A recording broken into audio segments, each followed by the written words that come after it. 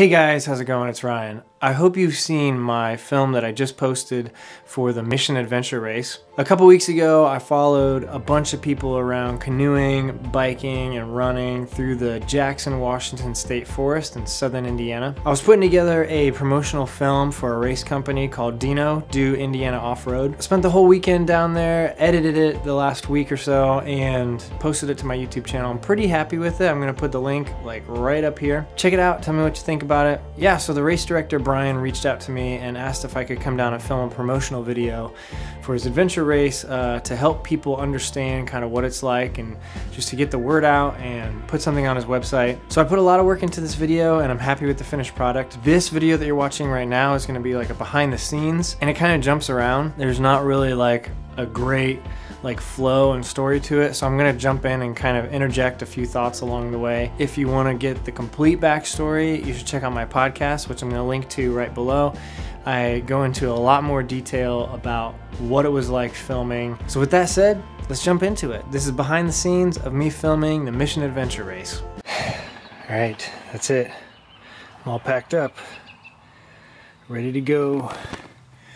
Welcome to the behind the scenes of shooting the Mission Adventure Race. So headed down there for the weekend. Gonna do basically one video that's an overview of this year's race, but then another video that's kind of just like all about what is adventure racing, because it's really different than just a regular running or like triathlon race or something like that. Different than a bike race. It's, well, you'll see. I'm really pumped for this weekend. I think this is gonna be really fun. Turn right. I know where I'm going. And hopefully put together some nice productions for this director and for this race and give him some publicity and help them grow this race for the future.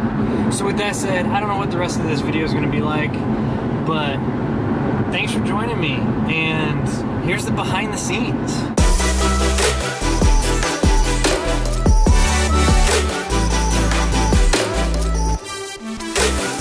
I'm driving down there tonight. It's Friday night. The plan is to like camp out, probably in my Jeep tonight. There's a pre-race meeting, so we're gonna catch a bunch of that. And then tomorrow morning, bright and early, 6 o'clock, the race starts. And I'm not really exactly sure. Oh, it starts with canoeing first.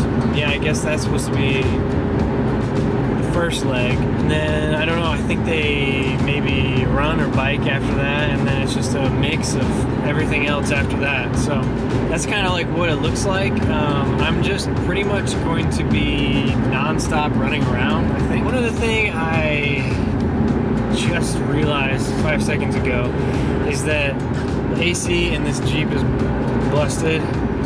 And it hasn't really been a problem because this winter has been so long. It's gonna be a really hot car ride. I'm also like not feeling good, like I'm getting sick. So I hope not, because that would suck.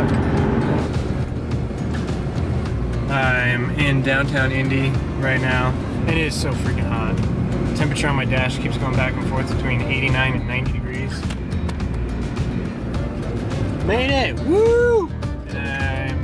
Not melted. This is kind of funny, but right there, so that's the tree right there my drone crashed into, and right there in the water is where it was submerged.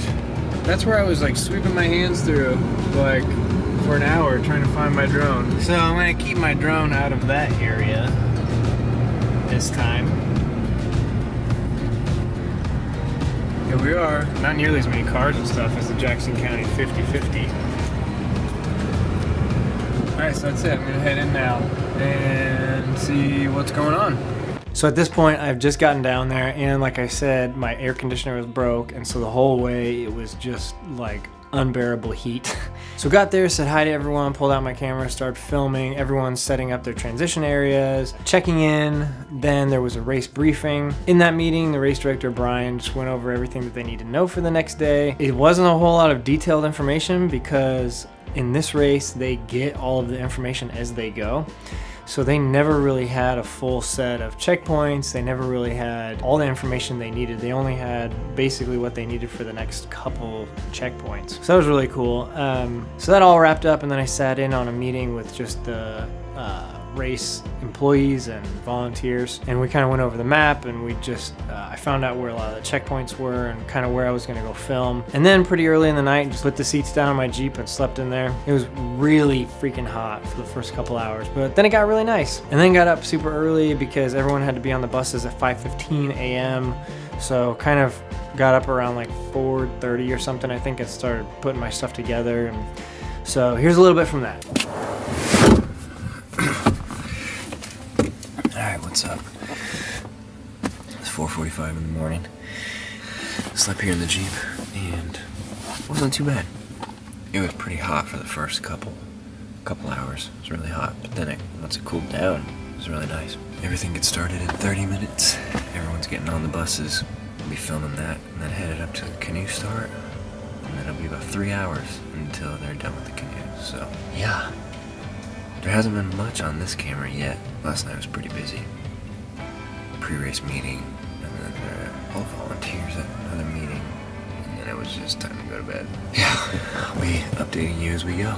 So it is 6:45, and just finished up getting the 18-hour people into their canoes, and right now we're waiting around for the 8-hour, or the light race to start. So got a lot of really good shots of getting the canoes in, but it was still really dark, so I didn't take the drone out.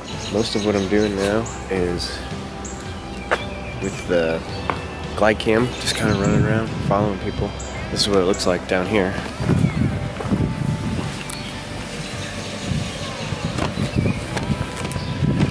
They've got their transition area set up, and with their mountain bikes, and they're headed out. The light people, I think, are running first, so I'll be able to follow them for a little bit, and then we gotta drive up to where the canoes are stopping, but for the 18-hour people. But those canoes, it's about 3 miles away. No, like 12 miles or something, and it's supposed to take them like 3 hours. Just some waiting around time right now.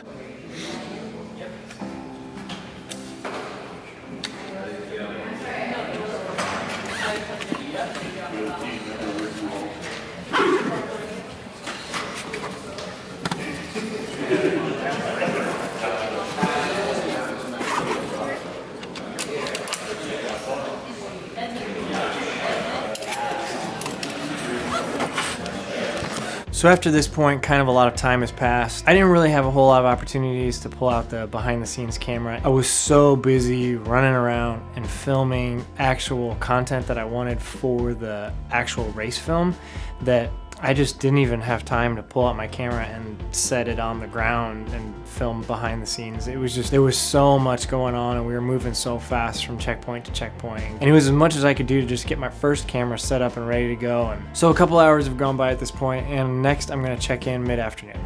Hey guys, what's up? We're just running around like crazy, like even right now, like I need to be down there. So I gotta get going. It's been really difficult trying to keep my batteries charged. That's been one of the hardest things. For 3/4 of a mile. I'm not even moving. That's been like one of the hardest things. The glide cam is awesome. I'm really liking using it. It's heavy as crap, but so is a gimbal. I just really hope that when I get home, like, this footage looks good, because I feel like it's okay, but a lot of times think that and it's not. It's just really bad. One cool thing about this whole thing is that all of these racers are on teams. Most of them are on teams, and so they're talking amongst themselves. I'm getting a lot of that on camera, which I think will be really solid.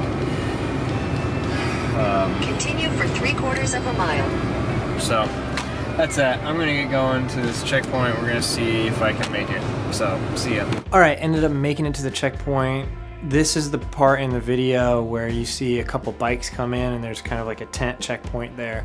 And then they get off of their bikes and they transition into their running shoes and they head off into the forest. That part was really cool because they were going on an orienteering section, and right then and there, the guy at the checkpoint, the volunteer, gave them the coordinates of the next 5 checkpoints, and they were just out in the middle of the forest. They were off trail this whole time. And at this point, I think they were maybe like 10 or 12 hours into the race. It was just really cool to see them get the checkpoints and just realize that they were gonna be off trail for a long time, because this was 5 checkpoints out in the middle of nowhere, off trail. And one funny thing, just like yesterday, Brian, the race director, posted a video of him going back to retrieve these checkpoints, and at one of them, right underneath it was this huge rattlesnake.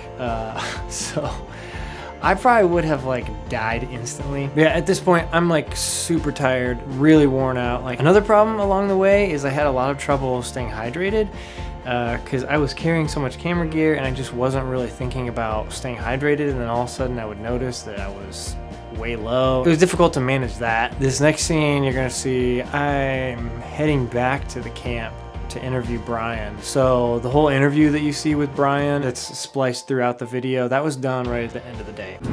Yeah, I'm so dirty and nasty, and In a quarter mile. it's just gross out here. It's so hot. It's in the high 80s and the bugs are out in force. Turn right on County Road 175 south for 1.5 miles.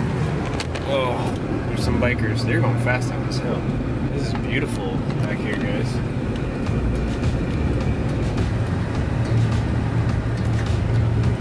You know, this has been such a fun day already, and I really would love for this to turn into like a normal thing that I do, like go out and film videos for races. If there's any more race directors out there that want some videos made of their race, let me know. This is not where I'm supposed to be. This will be a really cool drone spot, but I need to go to the lookout tower so that I can hopefully catch a team climbing this tower. Your destination is on the left. Where?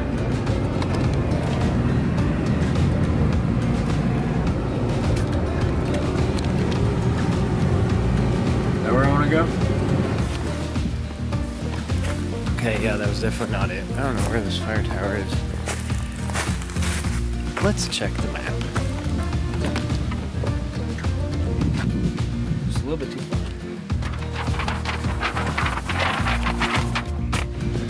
Alright, so we went just a little bit too far, so we gotta go back where you came. There it is. Right. I don't know which direction they're coming from. I don't know any of that.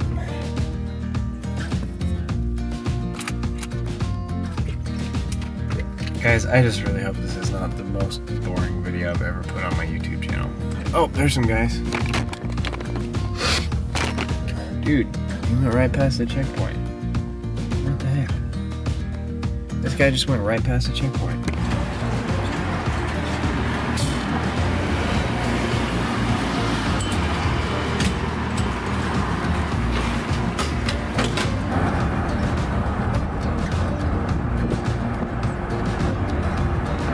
Alright, well that's all she wrote from the Mission Adventure race. Yeah, the main focus is these 2 videos that I'm putting together for the race. Probably be back with the regular schedule next week. But until then, thanks for watching. Bye. Alright, so that's it. Thanks a whole lot for watching. Again, if you haven't seen the film I produced and put up on my YouTube channel, go check that out. It's linked everywhere in this video. Also, if you want to get the full behind the scenes, listen to my podcast where I explain everything that I went through and all the stories that lead up to this from a year before filming this race all the way up until everything that happened throughout race day. Tell me if you know of another race that you'd like me to reach out to this race director to help film a video for their race, or if you or anyone you know wants their kind of personal story documented in a film, I would love to get involved in that. So contact me. I'd love to start a conversation with you and see if our interests would line up and maybe we can get some projects started. So that's it. Thank you for watching, and I'll see you again soon.